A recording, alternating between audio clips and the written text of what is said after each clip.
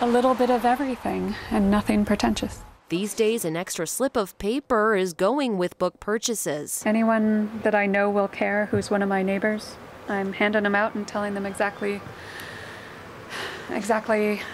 what this means. What this means? She found out Thursday that the bookstore, historic and women-owned for more than 40 years, is at risk of being displaced for staging, which would mean they want to park their bulldozers here, I guess, while they build the light rail station. They would offer to help us move, but as far as I can tell, there isn't anywhere to move to, and especially not in the neighborhood. Under this option, Sound Transit would displace 24 businesses and 15 residences on Mercer between Warren and Queen Anne. There are two other options on Republican Street that would not displace businesses along Mercer.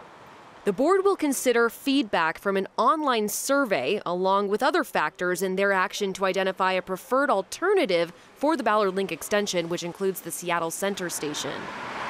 Just down the street, a plea for the customers at Cafe Zingaro. Just seeing the expression of the other business owners, come to me, I'm trying to calm them down because they're all scared.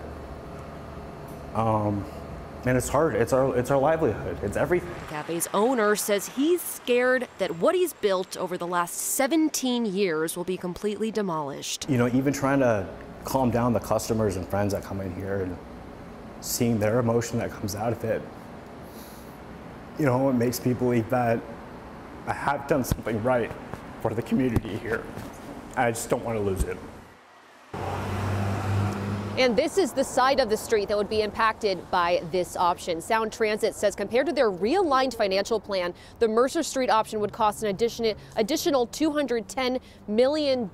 They also stated their intention to work with the communities impacted by this project during their early phase of design. Reporting live in Lower Queen Anne tonight, I'm Maddie White, King 5 News.